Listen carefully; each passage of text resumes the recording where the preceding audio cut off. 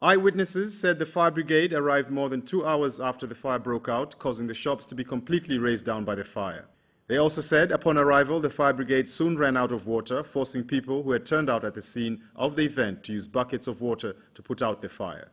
The commander of the fire brigade in Singida region, Kelvin Mapunda, said they were not able to arrive earlier to extinguish the fire as their vehicle had a flat tire and it took time to replace it.